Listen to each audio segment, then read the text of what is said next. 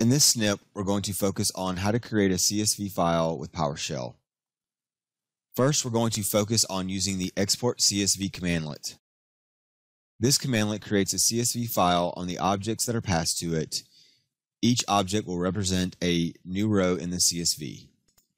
Here we're going to use the getService commandlet, searching for any services that begin with WIN, and select the properties that we'd like to export to the CSV.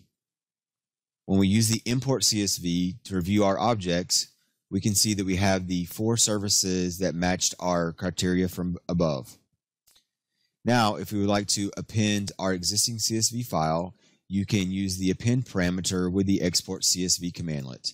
Here we're going to search for the bit services and then import that CSV into our console, and we see that the bits service has been appended to our existing CSV file. Next, we're going to take a look at the Add Content commandlet. This commandlet will append content to a specific file, but in our case, we're going to create a CSV first and then append it with data later. Here, we are passing a path to our Add Content commandlet, as well as the column headers for our CSV. Here, we're going to collect our data set and our employees variable. Here we're going to pass the employees variable to the add content commandlet inside of a for each loop. Importing the CSV into our console, we will see our data set below. Next, we're going to cover how to avoid the system.object_array output in your CSV file. This occurs if you have multiple data points in a particular property.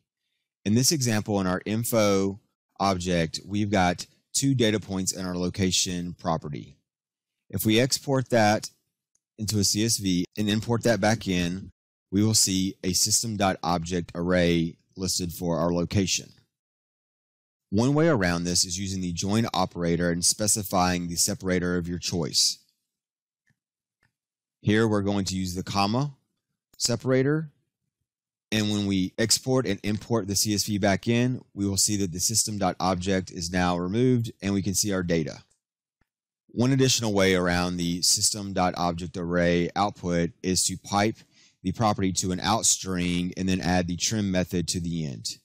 Here we'll export the data to a CSV and import it back in, and you can see that we are no longer seeing the system.object below.